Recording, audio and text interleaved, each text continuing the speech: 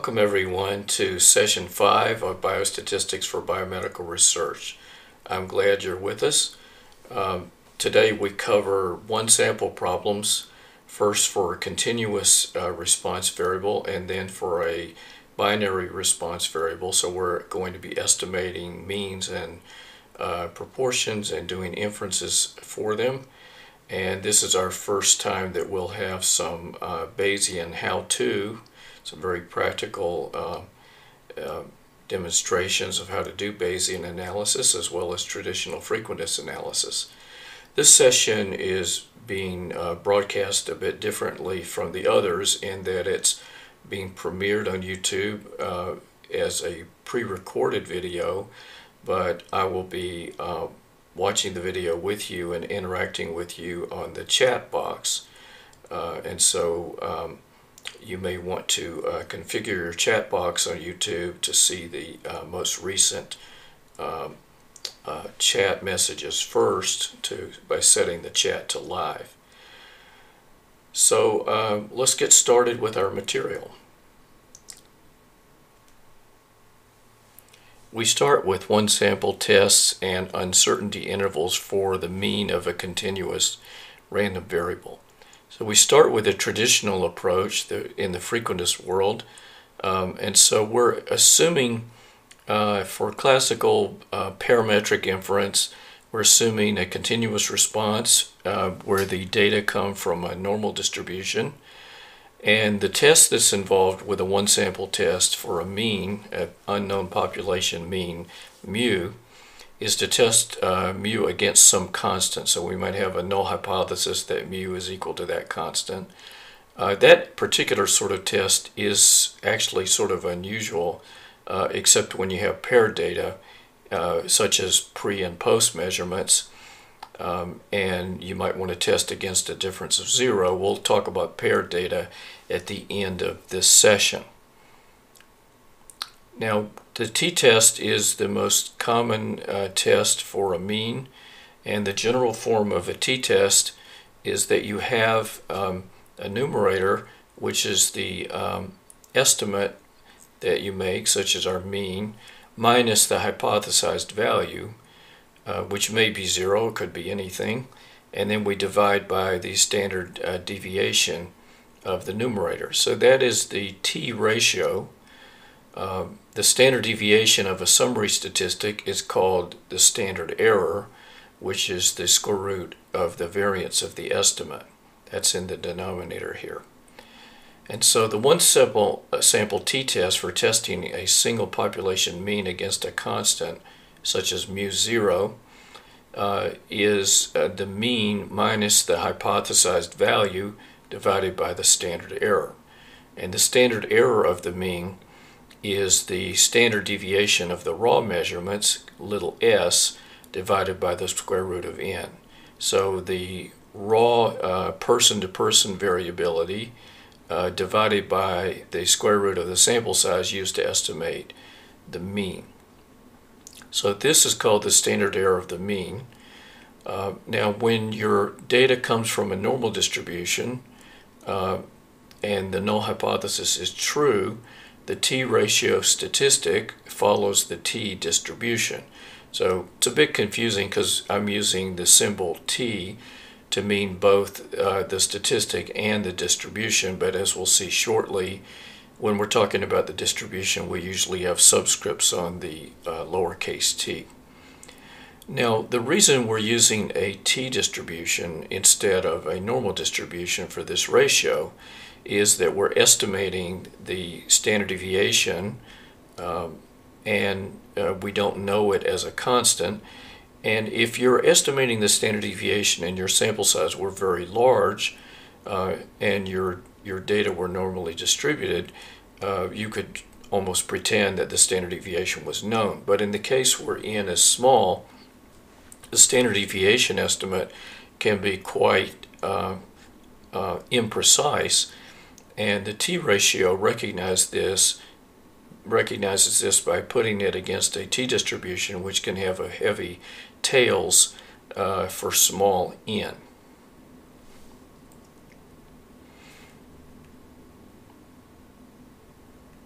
as n goes up without bound, the t-distribution becomes the normal distribution with a mean 0 and a standard deviation of 1.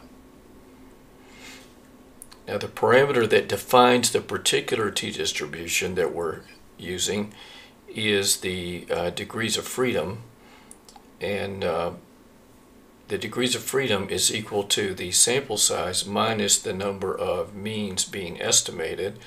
Now we're in the one sample problem. That means we're estimating exactly one mean. It could be the mean of the difference between pre and post, but that's still one mean. So the degrees of freedom is n minus 1. And the t-distribution with n minus 1 degrees of freedom is denoted as t sub n minus 1. And the R code is here, just shows a graph of the probability density functions for t-distributions with varying degrees of freedom. And that's against the normal distribution, which is the dashed curve, which comes out at the top here. So the normal distribution is the most peaked distribution here. And you see that as the t-distribution has fewer and fewer degrees of freedom, all the way down to 2 here, with this sort of light blue curve, you see that it's less peaked and it has much heavier tails. And that's just reflecting the instability of estimating what's in the denominator for the standard deviation. If you knew the population standard deviation, you would use a z statistic instead of a t statistic, and you'd be talking about the distribution where the dashed line is. Now, a two-tailed p-value for a one-sample t-test is a probability of getting a value from the t-distribution that's as big or bigger in absolute value than the observed t ratio. So the p-value, as we've covered in a previous session, is a measure of surprise. It's a measure of how surprising your data are if the null hypothesis is really true. Now, once you calculate the t-ratio, instead of looking the p-value up in a book as we used to do, there's all sorts of software out there, and R provides all the distribution functions you're likely to need. You can use that for calculating the two-tailed p-value. There's an R expression down here in the footnote that shows exactly how to do that.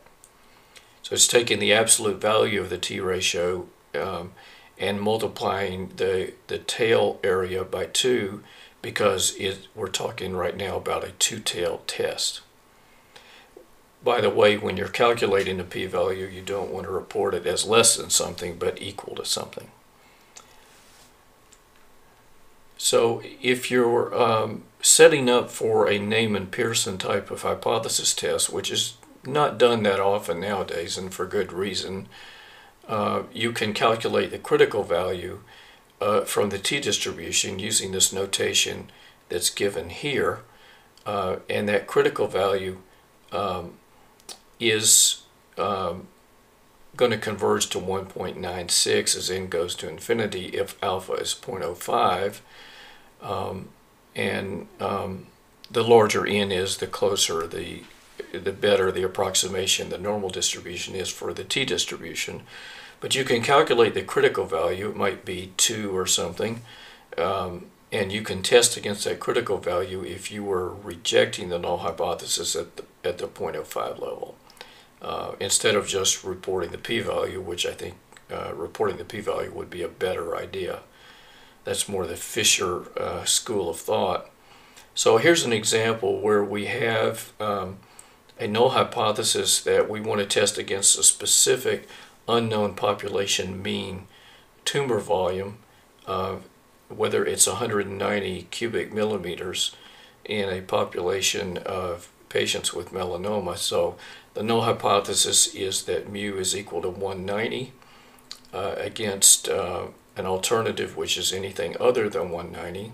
So if you have an observed mean that is 181.52 and a sample standard deviation of 40 and an n of 100, and your null value that you're testing against is 190, this is how you calculate your t-value, t-ratio, and in this case it's minus 2.12.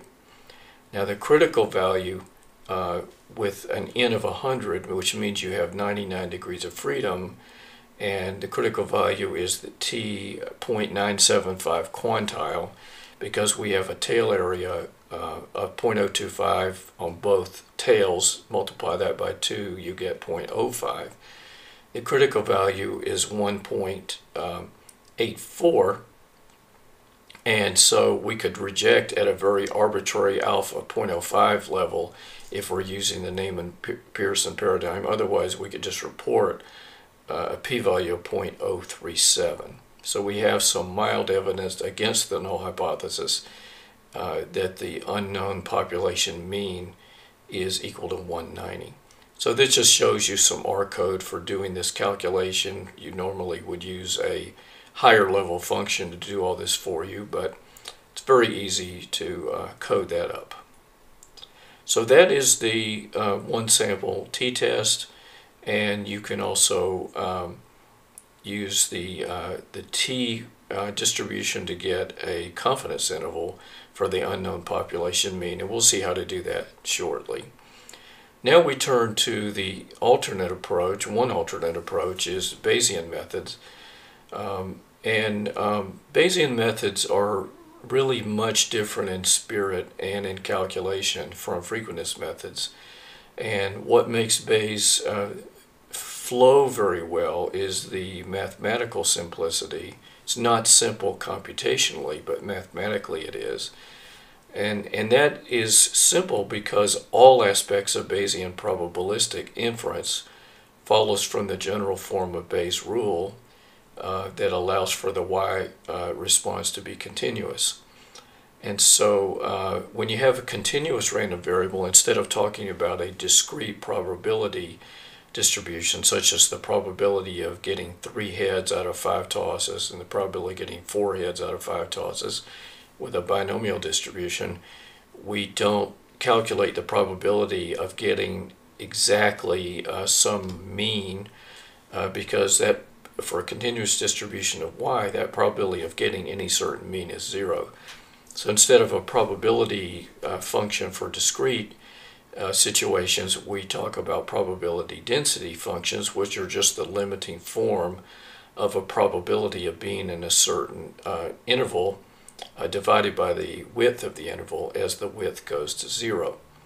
And so all of Bayesian inference in terms of probabilistic inference is based on Bayes' formula, and it says that the probability function for the unknown parameters such as mu and sigma given the data and the prior is proportional to the density function for the data, which for now we're just assuming is a normal distribution, multiplied by the density function for the prior. And so it's just a simple multiplication in the usual sense, and the only thing that makes Bayes complicated is how to make that product have a probability distribution that sums up to 1 or integrates to 1. So you have to know the denominator of Bayes' formula to be able to do that, and that denominator is often fairly hard to calculate, but as we'll mention in a minute, you don't really always need to calculate that.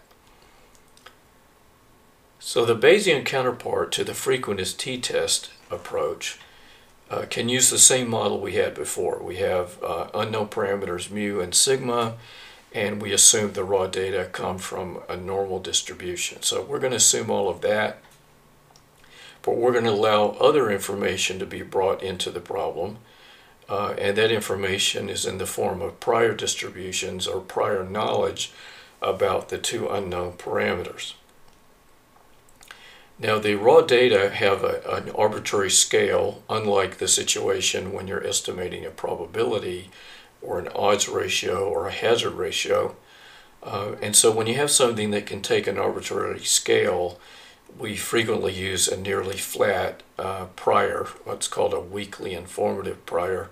For these parameters, you could use a totally flat uninformative prior.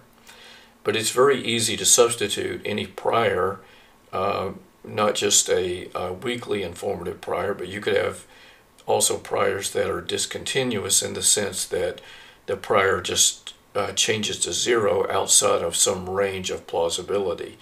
So you might have some known to be impossible values, such as a mean of something being negative or greater than a certain value being impossible, incompatible with life, for example, if you're talking about blood pressure. And you can have a prior that goes to 0 outside of the range of plausibility. So there's lots of different ways to specify a prior distribution. Now we have to remember that the traditional approach to the one sample mean problem actually is bringing in a very strong additional assumption,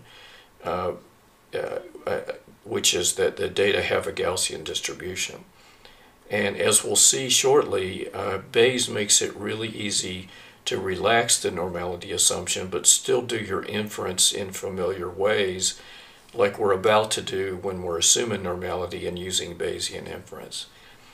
And so that ability to not assume a certain distribution, but to not really make the sample size need to be much bigger, is a great strength of Bayes, and I think you'll see that shortly. For now, we're assuming normality holds, and we're going to use relatively uninformative priors. So I'm going to stop a minute and just talk about software. There's a lot of software options.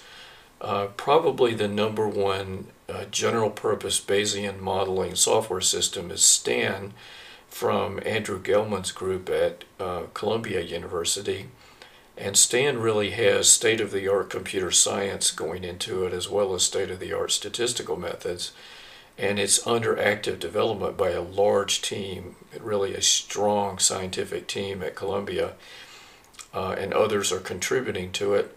And then there's some front-end packages to STAN in various languages, including Python, but in R, there's some front ends to STAN. There's one called RSTAN ARM, which is very highly recommended. And then there is BRMS, which is what we're going to be using in this course, I think most all the time when we do Bayesian analysis. That's by Paul Christian Berkner. And so it uses the same notation as the other R modeling functions in the frequentist world. And it has some nice defaults for priors, and that makes it very appealing.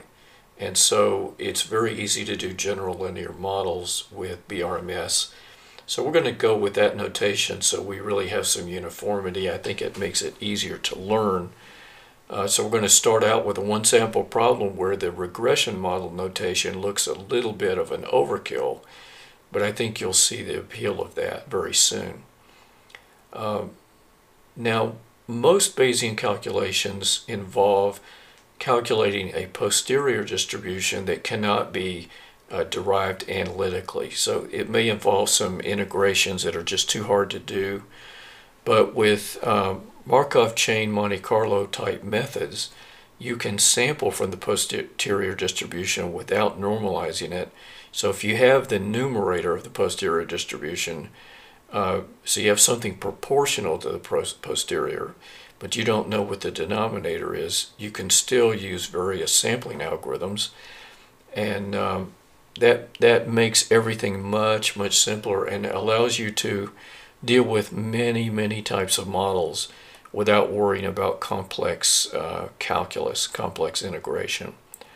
Now for the examples that we'll be seeing here, we're drawing 4,000 samples from the posterior distribution, which is enough for our purposes. And there's some comments here to help you gauge how many posterior draws you might want to do to have a certain margin of error in estimating posterior probabilities. So if you drew up to 40,000 posterior draws, you could pretty much nail down a posterior probability calculation over the whole range of parameters to within a margin of error of plus or minus 0.005. So let's try to make this more concrete with an actual example.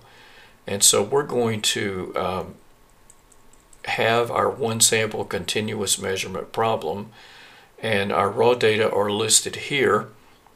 And you can see that the values are hovering here around 100, and then you have this one outlier at 132. So we have kind of an unexpected value.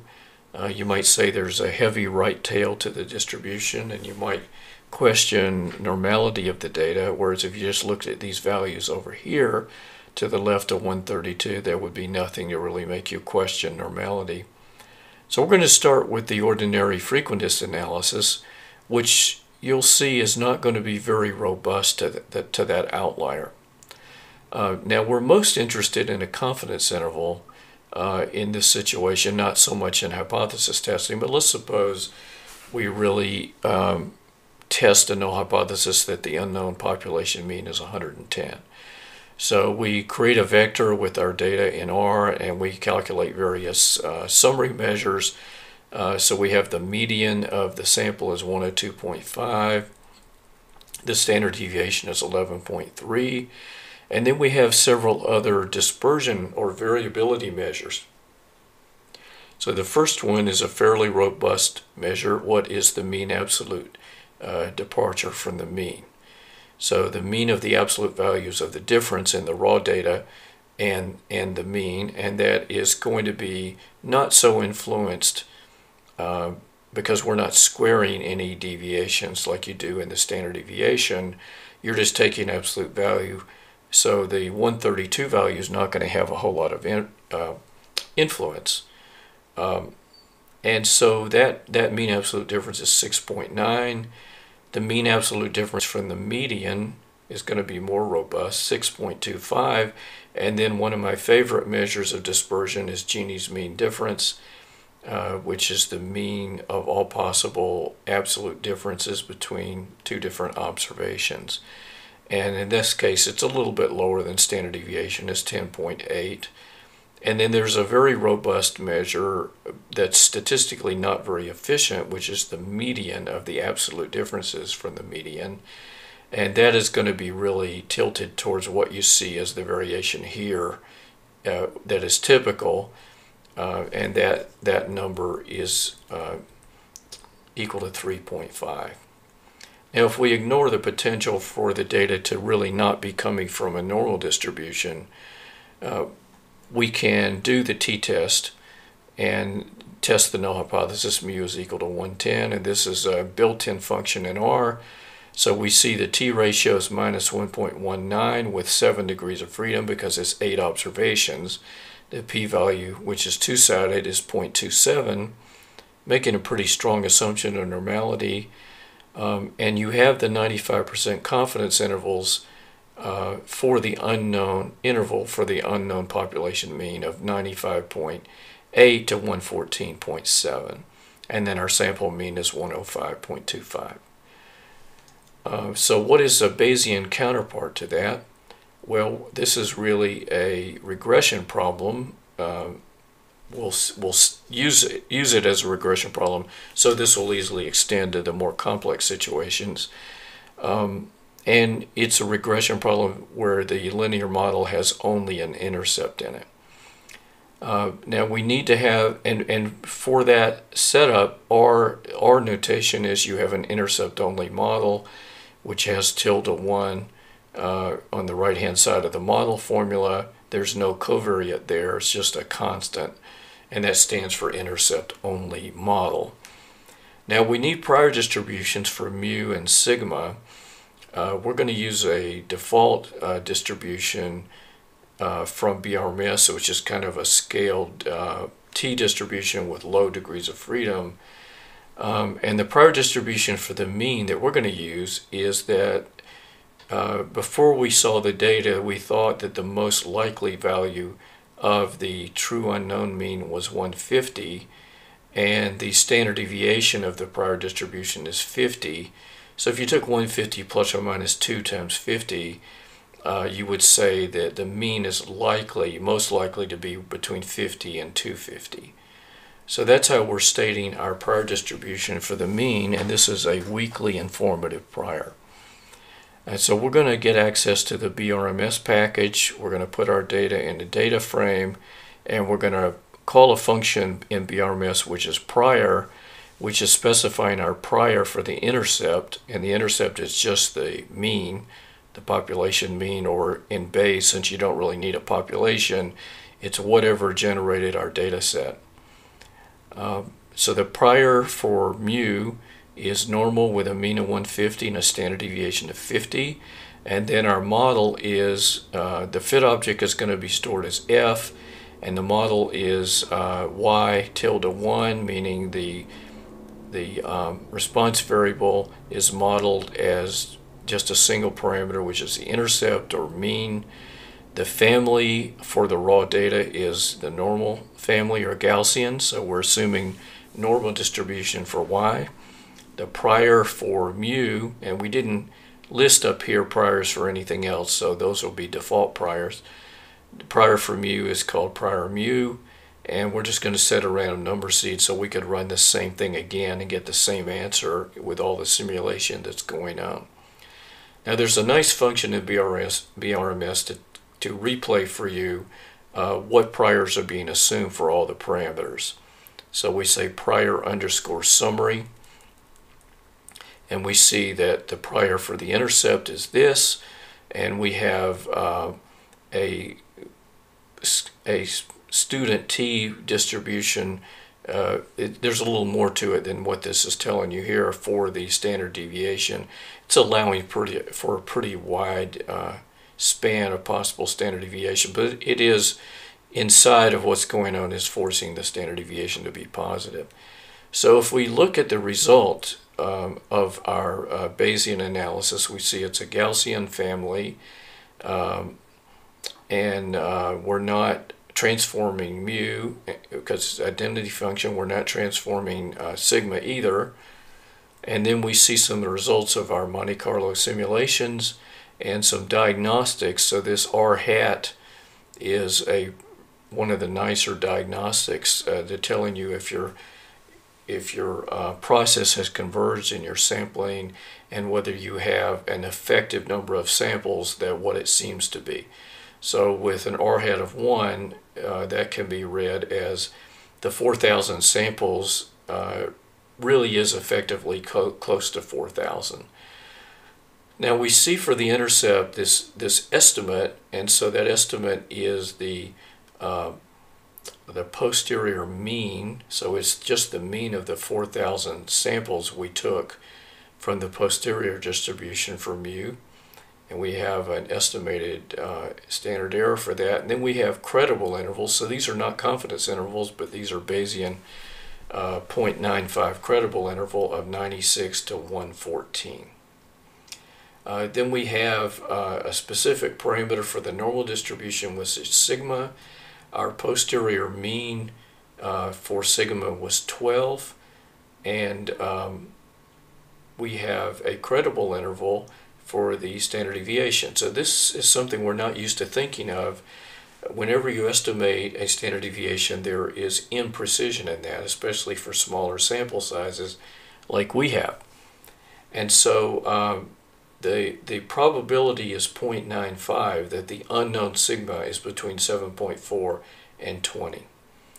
The mean of the distribution of sigma is 12.18. So let's just go back to see what we had before. For the standard deviation, the sample standard deviation was 11.28. So the Bayesian posterior mean it turns out to be just a little bit bigger than that. But now you can do some nice things because these draws give you a large sample to calculate anything you want to from that. And so we can just take the fit object, and if we use the as.dataframe function in R, that has a specific meaning, and that means to create a data frame with all the posterior draws for all the parameters. So that data frame will have these two columns in it, mu and sigma, and you see mu is 4,000 long because of 4,000 posterior draws. Now the credible intervals are quantiles of the posterior samples, and you can duplicate the credible interval that was computed automatically by the BRM function of BRMS. All you have to do is to take the 0.025 and 0.975 quantiles of these 4,000 samples, and that comes out to be exactly the values that we had before in the output just previously. Now you can also compare the credible interval here with the 0.95 frequentist confidence interval, which is not too far away from this. Now, to compare the posterior means for mu and sigma with the point estimates from the traditional analysis is not necessarily the way that we want to do a comparison, because the posterior mode is more like what the traditional analysis is doing. So the posterior mode is the most likely value of the distribution, so where the peak of the density function is in the posterior. Now the sample mean is the maximum likelihood estimator in the frequentist world, and a maximum likelihood estimator is the same as a posterior mode from Bayes if the prior was flat. And so we're going to use the posterior mode even though our prior is not flat, and we're going to do that for the mu and for sigma. Now to estimate the posterior mode, we're just going to fit empirically a non-parametric density function estimator to the 4,000 posterior draws and solve for where the peak of that density function is. And this little function P mode does exactly that. So if we look at our original mean of 105.25 and our original standard deviation 11.28, this is the maximum likelihood estimator of the population standard deviation, because the maximum likelihood estimator doesn't divide by n minus 1, it divides by n. Now compare those with the Bayesian posterior modes, 105.6 and 10.56. You can see those are very close. Now when you get into drawing inference about an unknown parameter that generated your data, it's much more intuitive and actually very easy to do this with Bayes. So we're not going to do a hypothesis test, but we're going to say quantify the evidence for the unknown mean being greater than 110 given the data and given our prior distributions. And so we can approximate that to any arbitrary degree of accuracy by having more and more posterior draws and just counting how many of the posterior draws are greater than 110. So we can make that even more intuitive by defining a probability operator in R, and that probability operator is just the mean function. So P is going to be just running the mean function. So if you take the mean of things that are zeros and ones, or things that are true and false, the mean of those kind of variables is just the proportion of truths. And so this just says, give me the sum of how many posterior draws are greater than 110 divided by the number of posterior draws, which is 4,000. And that is estimating the probability to within our small simulation error with our sample size of 4,000. It's estimating the mean, the probability that the mean is greater than 110, and that number is 0.143. Now, under a flat prior distribution, there is somewhat of a correspondence between this number and a one-tailed p-value, although the interpretation is completely different. So you can sort of compare this 0.136, which is half of the p-value that we had before. We can compare that with the 0.143, which is the posterior probability of being greater than 110. Now the plot method gives us a lot of information when you run BRMS. So now we see our estimated posterior distribution for the intercept. We see some diagnostics in how the samples unfolded, and the samples were sampled from 4 independent chains that totals up to 4,000 samples, and we're really looking for kind of white noise here to see if our chain converged to give us the right random draws from the posterior distribution. Now you have something that's really new to you, I think, which is the uncertainty in estimating sigma. So this is our posterior distribution for sigma. And you see that's a very skewed distribution. So that is the plot output from the BRM function. Now we need to go back to the issue that we've made a strong assumption about normality. Heavy tails can hurt the validity of an estimate of the mean. It can hurt uncertainty intervals and p-values. And we need to find an example that I've seen that really demonstrates this. If you have a bunch of points on a line and you do a t-test for comparing two groups, so you're really comparing one clump of points against another clump of points on the same line, and you can get a significant t-test for the difference in those two means. But you add a point to the right of the group that's already on the right. You add a point way out in the right tail, and that point destroys the standard deviation. And even though it makes the mean more different, it makes the t-statistic become insignificant. So that's what this is really referring to, and there's especially problems with stability of the standard deviation. And indeed, what does the standard deviation mean when you have an asymmetric distribution? So we can handle the heavy tails part by relaxing the normality assumption, by adding a single new parameter to the model. And the parameter is actually going to be called new, no pun intended. So we're going to assume that the raw data, even though we use a t-distribution for statistics, we're going to use it now for raw data.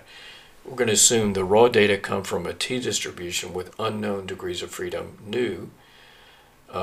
So you don't want to confuse our two different usage of t here.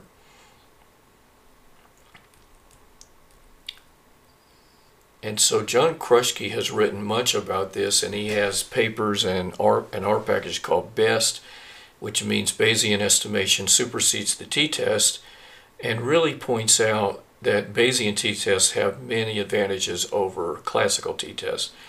This will get to be more apparent even when we get into the two-sample t-test in the next session. Now the degrees of freedom for the t-distribution we're using for our raw data, when that exceeds 20, we know that the t-distribution, we saw those density curves in our plot, the t-distribution is getting closer and closer to the normal distribution. So you could say when the degrees of freedom are greater than 20, you have an almost normal distribution. So we're going to have a prior distribution for nu that is a gamma distribution with these parameters, alpha of 2 and beta of 0.1, and we're constraining the degrees of freedom to be greater than 1. And so what that translates to is our prior probability that the data come from a normal distribution approximately. In other words, the prior probability that nu is greater than 20, which you can compute with this gamma probability function, that probability is exactly 0.41. So our prior probability of the data coming from a truly normal distribution is a little less than half. So we're a little skeptical against normality, but we're definitely not ruling it out. So now we used BRM with the same exact model we had before, but the family now, meaning the distributional family for the raw data in our model, instead of being Gaussian, is a student t-distribution. And we have a prior for our mean, which is the same prior we used before, and the prior that is chosen now, we have a new prior in our list, which is a prior for nu, which has this gamma distribution we talked about. We have the same prior for sigma as before, and the same prior for mu as we had before. So what happens when we fit this? We're going to get our output. This is a fit object called G, and you see the information about our model. And we have 8 observations, and now we have a posterior mean for mu which is 103.7, and a 0.95 credible interval of 97 to 113. Then we have an interval for sigma, and we have an interval for nu. So the probability is 0.95 that the unknown value of the degrees of freedom for our raw data distribution, T, that interval goes from 1.56 to 50. So it includes very heavy-tailed distribution, in other words, very non-normal. Now, when we get evidence for whether the unknown mu is greater than 110, that's this probability here, which is the proportion of the posterior draws of mu that's greater than 110. Now that's a little more impressive than what we had before. This analysis is not made conservative by having that bigger standard deviation from that heavy tail. So we're going to look at various quantities, and then we see our posterior distribution for the unknown mu is wider. It's not as peaked as what we had before, and it's a little bit asymmetric. And we have also, I think that maybe is a little wider than the distribution we had for sigma before. And now we have a posterior distribution for how non-normal the raw data really are. And you can see all these values beyond around 20. That's how much evidence you have for kind of stronger non-normality there. And we also have our diagnostics as before. So the posterior means discount the high outlier a bit, shows a lower chance of a high value for mu. The credible interval for mu is significantly smaller than the confidence interval due to the allowance for heavy tails. So what we're estimating for mu is a little bit like trimming some from the tails. The posterior mean, median, and mode of nu are 15, 11, and 4, providing evidence that the data comes from a distribution that's heavier tailed than the normal. The posterior probability that nu is greater than 20 is 0.26. So the probability that the raw data are coming from an approximately normal distribution is low. Now just contrast that with a frequentist approach where we don't really think of anything like this. We just either assume or don't assume a normal distribution, and if you really are trying to do more of a non-parametric confidence interval for the mean, that doesn't really exist. So we really need something that allows flexibility, and the Bayesian methods will give us exact inference and still be flexible. The traditional standard deviation estimate, the posterior median standard deviation assuming normal y, and the posterior median standard deviation assuming a t-distribution are 11.29, 10.6, and 7.9. See, it's getting smaller. The ordinary standard deviation here is giving too much weight to the high outlier. Now, it's really important to note that the analysis we're doing now has the proper penalty for not knowing whether normality holds. If you try to do a test for normality and decide whether to use a t-test, you're assuming that test has a power of 1. You're really making a dichotomous decision about normality or not, and you really don't get the right frequentist operating characteristics when you try to make a decision about normality from the data and then pretend that your decision is infallible. The Bayesian approach is just totally different.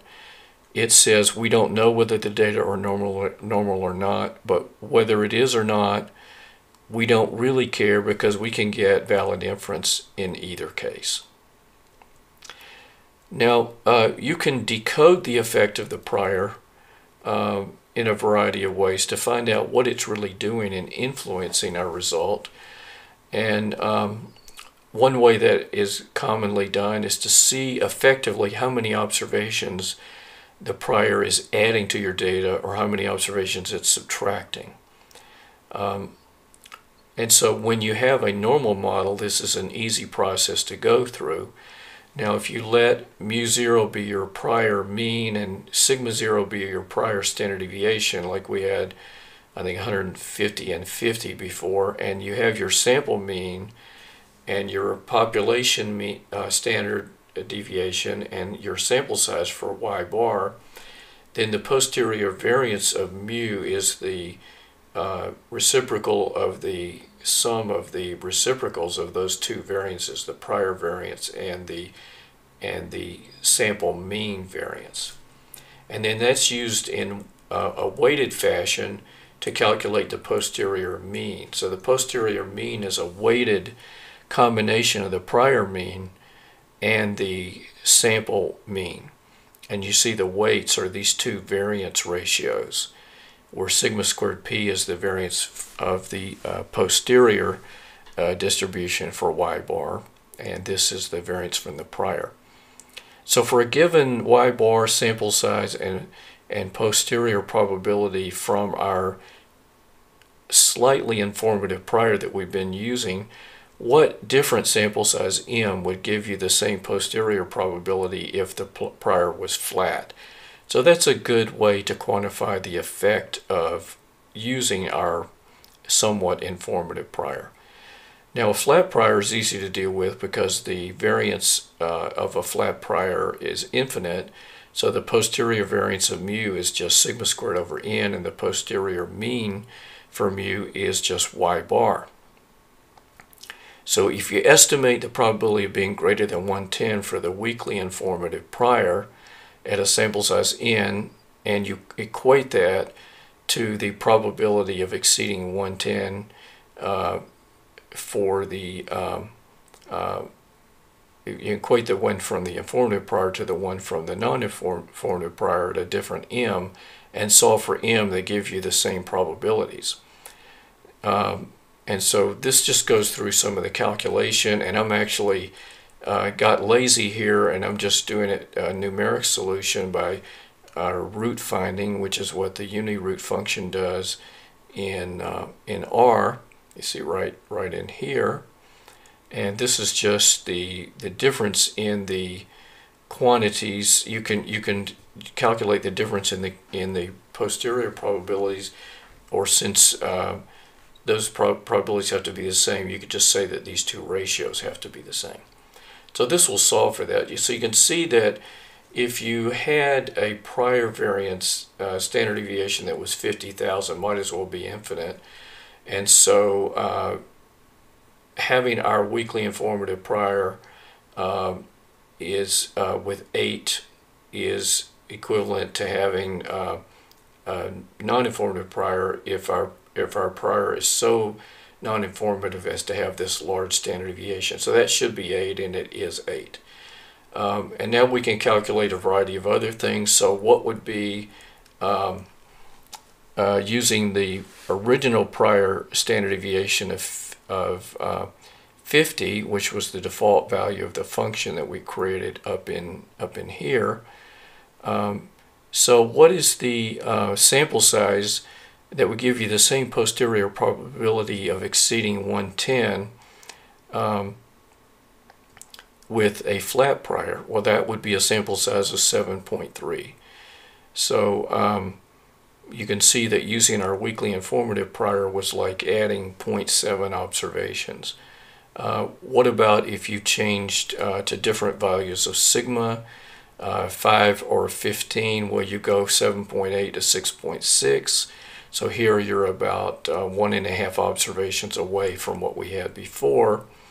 And you can just keep trying different combinations, and you'll see that once you get above sample size 20 or so, the effect is very low. And so here we're seeing the effect for a sample size of 15, 30, 300, and 3,000 was always sacrificing 0.7 of an observation. So you see the effect of our prior choice is very, very mild.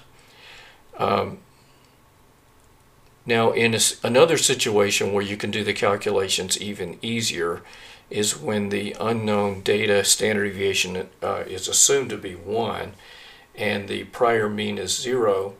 And so your posterior mean is just going to be a shrunken version of the sample mean. And let's suppose we're interested in calculating the probability that mu is greater than 0. So we're going to vary the prior variance sigma squared 0. And for each prior variance, we're going to compute the prior probability that mu is greater than 1. So this shows how easy it is to do the calculations. And if you go through that, and there's a comment here that for a real situation, you might just run BRM function again with a flat prior and compare your posterior calculations with what you had with your informative prior. That would be a very easy, slower but easy approach. But the graph really sums up what we're trying to do here. So you see when the posterior variance is 0.05, that's a prior variance is 0.05, that's a very sharp prior distribution that says the probability prior that mu is larger is almost 0. When your prior variance is, which would be sigma squared 0, is 0.1, that's the same as saying the probability that mu is greater than 1 before having the data is still very small. Not as small as the one up here, but still very small. And so these are going to be very skeptical priors, and as your variance gets larger, you see your prior is going to get flatter and flatter, and you're allowing for a larger prior probability of having a large unknown population mean. Now, why do we do all this? Well, if your sample size without adding skepticism, let's say your sample size that you had by using, and you're using a flat prior to calculate your posterior probabilities, is this: how many extra subjects would be needed to give you the same posterior probability with a skeptical prior as you had originally without the skeptical prior. And the important take-home message here is for the sort of skepticism most people use, which is going to be like here or below. So what you're typically talking about once you get to above 15 or 20 observations in your data set is bringing skepticism into the problem is like sacrificing 3 observations. Here it's even less. But think about a sample size 40 without skepticism, now use a skeptical prior. It's the equivalent of dropping 3 observations. That's the price you're paying for skepticism. Now there is power and sample size considerations, and frequentist power calculations are usually easier to do than Bayes. And what's going to make the power go up is you're allowing for a larger type 1 error, or the mu that you're trying to detect. The true mu is farther from your null value, the standard deviation goes down, or the sample size goes up. Now the power for a two-tailed test for a single mean is just a function of the unknown mean, the null value, which could be 0, and the unknown standard deviation. So the sample size to achieve a power of 0.9 with an alpha of 0.05 and using a normal approximation is a very simple form. So this is for a one sample mean hypothesis test. You would have to have a good value to plug in for sigma, and then the difference you would like to be able to detect, square that ratio and multiply it by this, and you've got your sample size.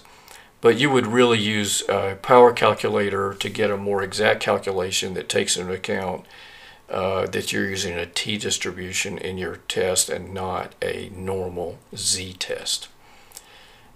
So this just goes through the example. It's very easy to work through these calculations to see that in this case a sample size of 42 would achieve a 0.9 power, in other words a type 2 error of beta of 0.1 with a type 1 error of 0.05.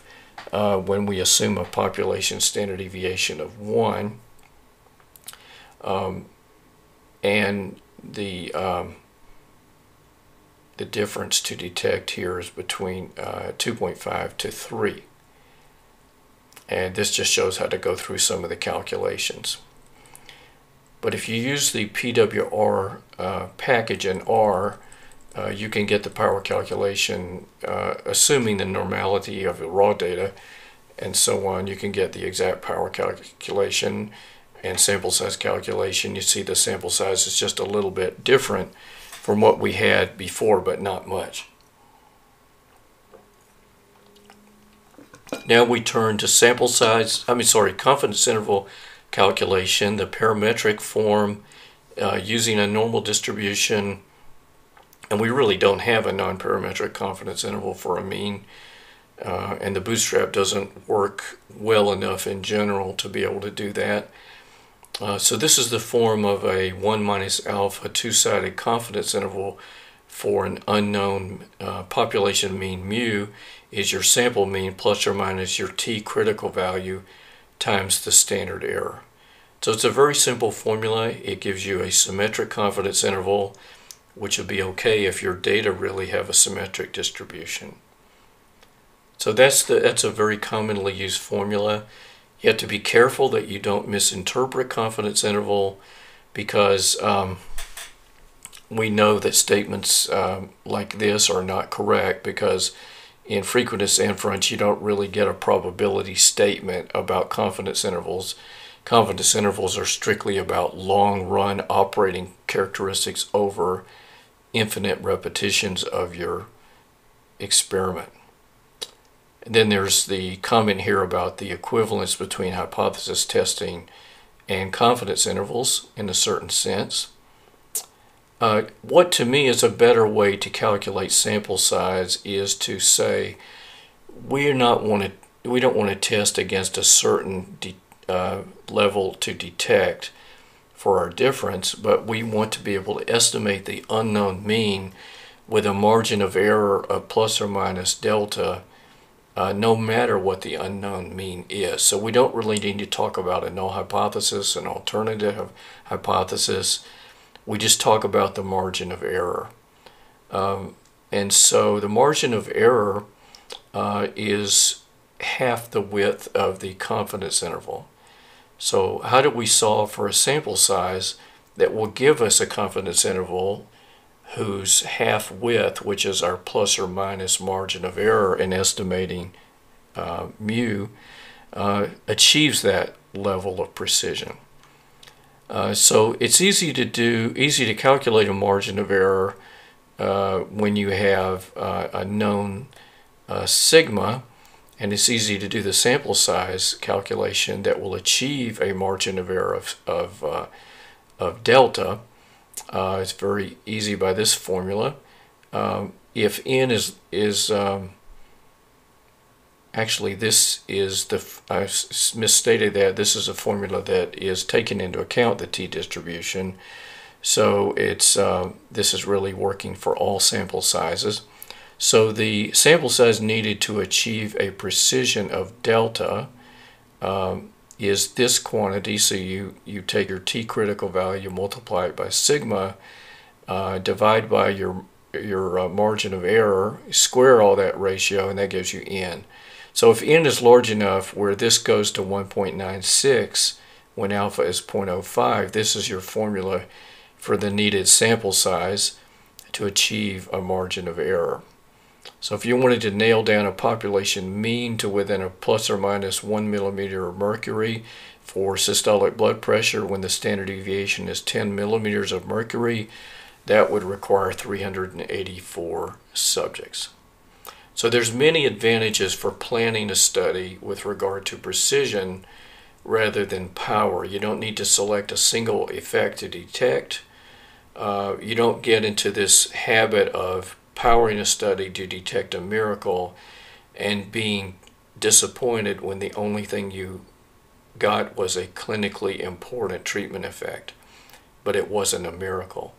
So if you power a study to detect a miracle and it's not a miracle, you're left with nothing. So you can size a study on precision so that you can estimate something accurately no matter what the value of the thing you're estimating. And so you don't really need a null hypothesis at that point. And this allows you to have an interpretation even when you have a large p-value, whereas the p-value by itself doesn't give you any information when the p-value is large, other than you didn't reject a null hypothesis, but it doesn't tell you anything definitive. So we're going to shift gears now and move into our second one sample situation, which is where we're estimating a probability. So probability is a much easier thing to talk about than a mean because we don't have this sigma floating around. So a probability is estimated with a proportion, and a proportion sort of already defines its own standard deviation. So we're going to estimate a population probability, such as probability of disease, and we're going to estimate that with a sample estimate p hat. And so our data for this sort of situation is we have n trials and we have s successes. So our maximum likelihood estimate of p hat is s over n, the proportion of trials that were successes. That is the maximum likelihood estimator, which is the value of p making our observed data most likely to have been observed, which is also the Bayesian posterior mode under a flat prior. Now, approximate two-sided test of the null hypothesis p equals p0 can be obtained using a z-statistic, and this is going to be more accurate, I think, the closer the true probability is to a half. But the form of the z-statistic is the estimated probability minus the hypothesized probability divided by the square root of the variance of p hat under the null, that p is equal to p0. So this has the same kind of form as a t-test, an estimate minus a hypothesized value divided by the standard deviation of what's in the numerator. So if you tossed a coin 10 times and got 8 heads, and you want to test the null hypothesis that the coin is fair, in other words, that p is equal to 1/2, so our null hypothesized value is p0 is a half, you can get this z-statistic and get the two-tailed p-value using this formula here, and that two-tailed p-value is 0.058, and the z-statistic is 1.9. Now you can say the approximate probability of getting 8 or more or 2 or fewer heads if the coin is fair is 0.058 using the normal approximation, but you can calculate this exactly. So the probability of getting 8 or more or 2 or fewer heads, so you're doing a two-tailed test. What's the probability of getting data more extreme than yours in either direction? You can just sum up these binomial probabilities of getting 0, 1, 2, 8, 9, or 10 successes or heads out of 10 tosses, and that's 0.109. Whereas we had a p-value that was approximate of 0.06, so this 0.109 is going to be better. What about confidence intervals? Well, an interesting thing happens for confidence intervals is if you use the exact binomial confidence interval, it's actually not as accurate as the Wilson confidence interval. The Wilson confidence interval is based on what's called a score statistic, and you use Wilson's method without a continuity correction. And if you had 8 out of 10 heads and you wanted to know the confidence interval for the true probability of heads, the Wilson interval, it's 0.49 to 0.94 probability of heads. You see our approximate method actually allows for a probability of heads greater than 1, which is a no-no, and the exact method is 0.44 to 0.97. Ironically, the exact method is not as accurate as the Wilson method. So we really prefer using the Wilson method for confidence intervals for unknown probabilities. Now, the Bayesian approach to this is very elegant, because when you're talking about the binomial distribution and you're estimating a probability, this is a situation where there's sort of a top choice for the prior distribution, and it happens to have very simple math. So the number of events follows a binomial distribution with parameters p and n. P is the probability of success. The beta distribution is a distribution that has a range of 0 to 1, so it's a candidate for something that describes an unknown probability. It has two parameters, alpha and beta, and it's conjugate to the binomial distribution, which means that your posterior distribution is simple. It's just another beta distribution. Now, a beta distribution with parameters alpha and beta has a mean of alpha over alpha plus beta, and then it has a standard deviation given here. And using a beta prior with parameters alpha and beta is identical to adding to your raw data alpha successes and beta failures. The posterior distribution for the unknown probability of success P is just another beta distribution with parameters bumped by your data. So we have the number of successes plus the prior alpha and the number of failures plus the prior beta. Now, what makes a uniform prior is a beta distribution with alpha equals beta equals 1, so that would be our uninformative prior. But one way to choose the alpha and beta for your prior is to set the alpha and beta to be constrained to give you a specific mean, and then solve for the parameters that force the probability of the unknown probability being greater than C to be equal to something for given C and A. So we'll go through that exercise. For the 10 coin example, let's set the prior mean of a half. So we're gonna say that our unknown probability of heads is sort of centered at a half, and the probability that the probability of heads is so extreme, meaning greater than 0.8, is only 0.05. So we're assigning only a 0.05 chance that the coin is so unfair that the probability of heads exceeds 0.8. So if we solve for alpha and beta, this is just done with a brute force search that satisfies that, we find alpha equals beta equals 3.26. Now, for our data, we had 8 heads out of 10 tosses, so our posterior distribution is beta with these parameters, 11.26 and 5.26, and we can plot our prior distribution and our posterior distribution for beta for P on the same graph. So our prior distribution has a lot of uncertainty, but it favors the coin being fair. It allows for it to be unfair, but not extremely unfair. And then the posterior distribution is going to be moving towards our observed data of 8 out of 10 heads, but it's going to be pulled back just a little bit by the prior. So this is our posterior distribution for the unknown probability of heads. So we can get a credible interval, and to get a 0.95 credible interval for the unknown probability of heads, we just calculate the quantiles of the beta distribution that represents our posterior, and so we want the 0.025 and 0.975 quantiles, and those numbers are 0.44 to 0.87.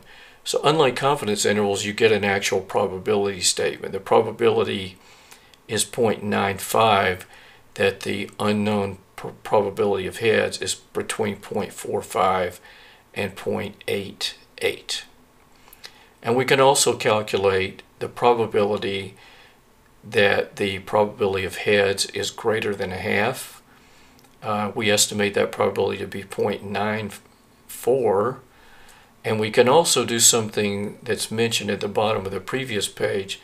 Calculate the probability that the chance of heads is within plus or minus 0.05 of fairness. Now that's a very intuitive concept, and when you're doing the frequentist analysis, I don't think you really take the time to ask the question, what do you mean by fairness? Is it anything different than 0.5? In this case, we're going to define fairness as being within 0.05 of 0.5. So we're just calculating the area under the posterior distribution between 0.45 and 0.55. It's a very simple calculation that's shown here. So our probability that the coin is within 0.05 of being exactly fair is only 0.1. So that's a pretty low probability that the coin is close to being fair. Now with power and sample size for a binomial situation, the power is going to go up as n goes up, or as the probability departs from the null value, and also as the null gets different from a half. As n goes down, the power goes down, and then you can calculate the sample size for a given precision for a proportion using a simple formula here, and this is using the normal approximation.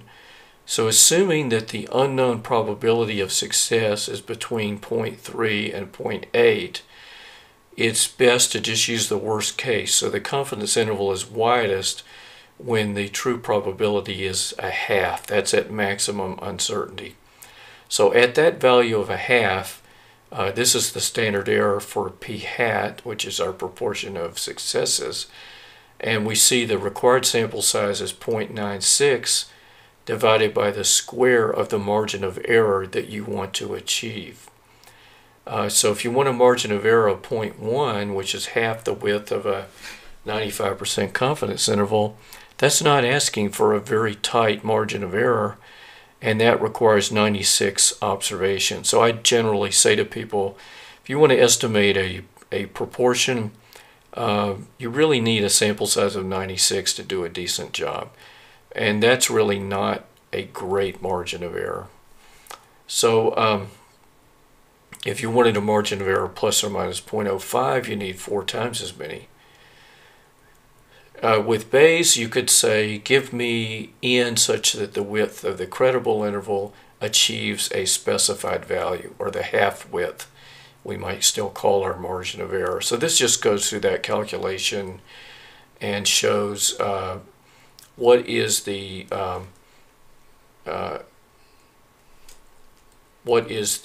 precision, which is the half the width of the credible interval, and this, what's here on the x-axis, is labeled as p, but it is really n, so that's mislabeled.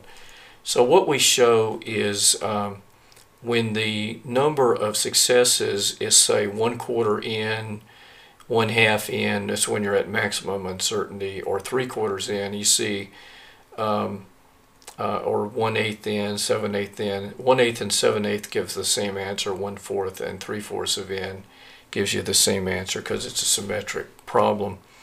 So